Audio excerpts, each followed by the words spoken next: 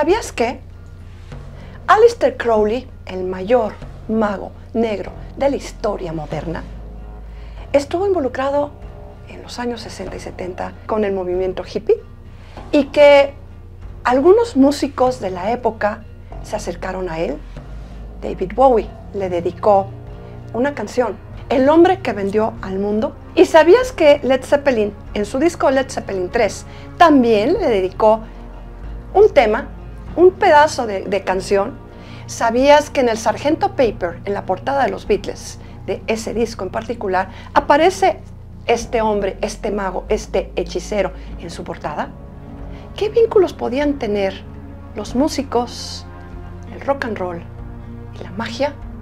Porque realmente cuando te acercas a un personaje como este, que sabía manejar la magia muy bien, que creó el templo de Telema, ¿sí? Y que escribió varias cosas refiriéndose a la magia, donde su magia era perversa, obscura, underground, ¿sí? Donde los rituales eran más allá de lo que tú te puedas imaginar, donde la herencia de este señor es conocido como un ser perverso, maligno, malo y oscuro. ¿Te puedes imaginar algunos músicos en esta época acercándose a un ser como este? Que buscaban, que querían. ¿Hasta dónde podía llegar la fama, el compañerismo o el trabajar en equipo con un ser como él?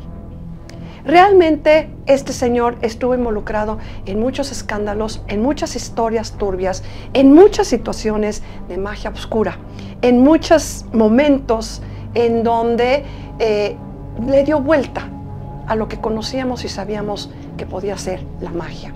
Él manejaba la magia satánica, la magia demoníaca, la magia que tenía que ver con el anticristo y la cruz colgada de cabeza. ¿Yo qué puedo opinar? Simplemente puedo decir, ¿hasta dónde llegaron estas bandas, estos músicos? Y aclaro, este momento es las bandas, pero mucha gente se acercó a él. ¿Y en busca de qué? De fama, de riqueza. Porque él canalizó a un ser que se llamaba Aiwas. Y este ser le enseñó el poder de la magia. Le enseñó y le dio todo el conocimiento que él adquirió en ese momento. Creo que mucha gente, y más de la que nosotros creemos, se acercó a él en busca de lo imposible.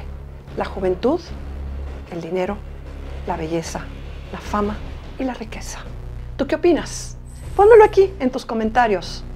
Yo sé que el tiempo es muy cortito, pero me interesa saber qué piensas tú. Nos vemos pronto. Chau, chau.